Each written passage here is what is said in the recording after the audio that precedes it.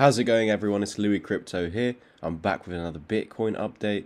Apologies as I didn't make one yesterday. It's just because I'm packing and getting ready to go to Brazil for a month. So that's going to be exciting, going to Brasilia and then also the Amazon for about a week or two. So that's going to be absolutely lovely. I will still get updates out to you guys, but it just might be less than usual and they will be shorter than usual. Today, we're going to go through where Bitcoin is headed to. Of course, we know that it's bullish, regardless of if it's coming down in the short term at the moment. Where it's come down to, which is this blue moving average, and this purple box here, is exactly where we called for price to dump back down into. You are still holding these moving averages, so it's going to give you one last chance to break past this purple area over here, which is also that 20 moving average on the daily time frame. However, if this is failed to be reclaimed, this is resistance, and so eventually price should give in over here. And I would still look at 33 to 35k as my targets to the upside, even if we do break down over here, because we are still keeping those targets valid as long as we're maintaining this low over here. We can see that the 200 EMA is sitting right there on the golden pocket where we've created the reversal wave, so you can afford to come down to this area. And we will continue with the uptrend. We can see that is what happened last time when we lost these moving averages.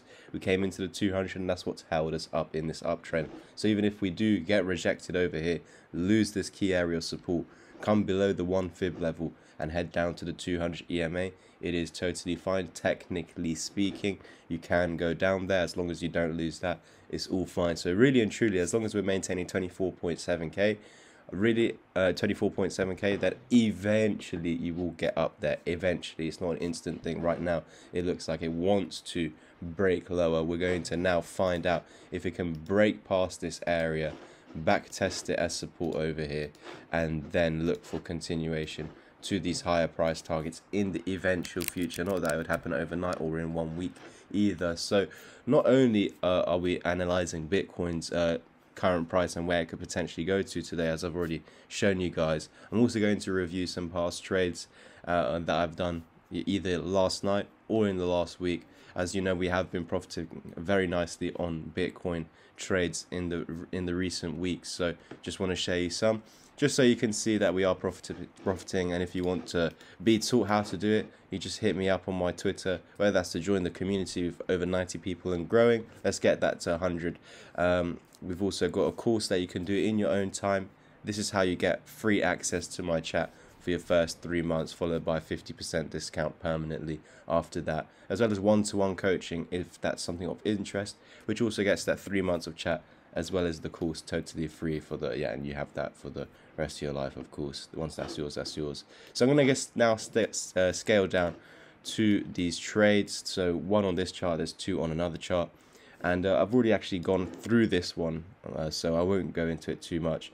But it was a shoulder, head, and shoulder. We had an inverse head and shoulders pattern. The neckline was also that 20 moving average, and we're basically waiting for a break past this level on the lower scale time frame. So what we would essentially do is you'd find the pattern on the higher time frames.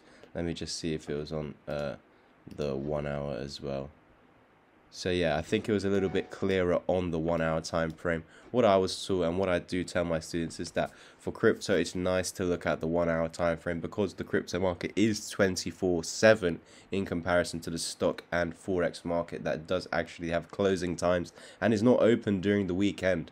So with Bitcoin and crypto, of course, never closing, this is why we would scale down instead of maybe the 4 hour down to the 1 hour time frame. And so we can see a lot of the things clearer as, we got more volatility over here.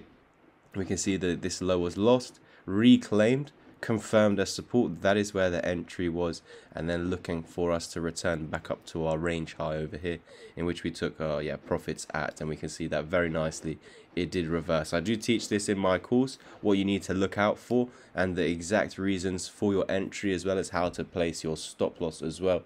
If you did join the chat, there's a lot of people sharing out trade ideas in there as well as myself reviewing trades, posting my investments and when I'm going to sell in the future, and DCA levels as well. I'm now going to go to this next Bitcoin chart that shows the trades from yesterday, and then we're going to zoom in On the 1 hour time frame, we can see that we had this very large rally up over here. So from this low up until this point, we placed those fibs and we were given these key Fibonacci levels that we know need to hold as support.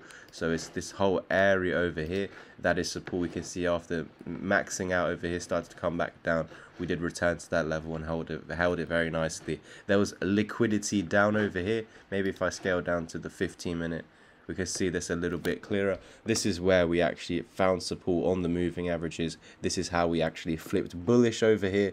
So that is essentially where a lot of stop losses were, where there was a lot of liquidity, and the market is like pretty much doing this, like, yeah, run by either the banks or the algorithms, and the algorithms are here to take out as much money as possible out of us. So it's gonna most likely hit as many stop losses as possible. So it pretty much just came to stop loss hunt. All those buys that were placed from these points over here were just getting taken out, essentially stop loss, and eventually down here, pretty much because there were a lot of sell positions below at that point. So it triggers them, hit, maybe goes down a little bit, and then, yeah, once it's had enough, it's grabbed all that liquidity of the people selling, and it's like, you know what, I'm not going to continue low, I've grabbed all your money, let's reverse.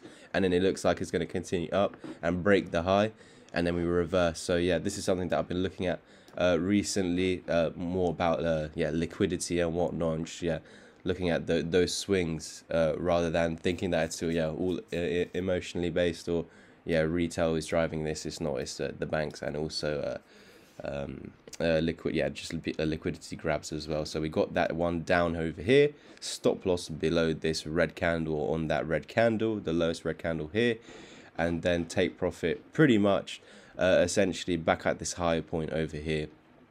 I saw there was an imbalance, and then we were taking it into the pretty much the start of that, and then this following trade over here, which was set when price was in and around this area. I thought that we would pump one more time to meet this target right over there on these 2 wicks over here, which we did.